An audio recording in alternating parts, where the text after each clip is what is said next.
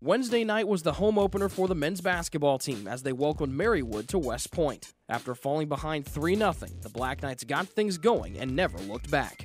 To Herbeck up top, fakes the three, looks into the right corner, passes left corner for Lennox, who takes it around the perimeter, finds Panko, back to Herbeck, right corner, three-point shot, good!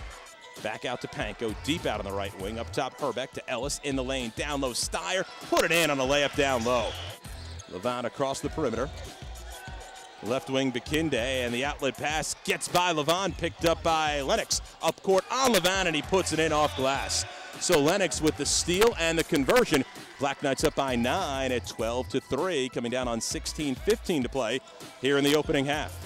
To Springer up top, Panko, right corner. Three-point shot for Ellis, in and out. Rebound fought for, pulled away by Springer. Back to Ellis, Army able to reset. Harris in the left corner, Jalen tries baseline, kicks it to Ellis. Three-pointer from the corner, that one's good. Up top to Levan, working it on Lennox, kicks it out to Kais, a three off the back rim. Rebound tipped by Lennox, over to Herbeck. Army with it back after the defensive stop. Herbeck off to Lennox, right wing, in the lane for Steyer, off glass and good with Kais defending. Steyer with 6, Army by 19.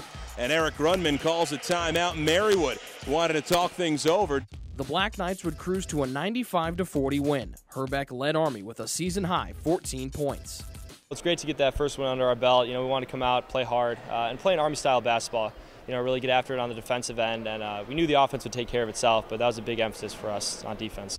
Head coach Zach Spiker says a performance like this will go a long way this season. That's what we're going to have to do to have success this year, and they know that, and it was good to see it reinforced. They had a very good practice on Monday, and we were sharp yesterday, and had a good option today. So, let's build on it. Let's learn from it. Every day, every game, every possession with a team this young, 1 can be an adventure, 2 needs to be a learning experience, and hopefully we learned a good bit tonight, and we'll be ready for our next challenge on Saturday.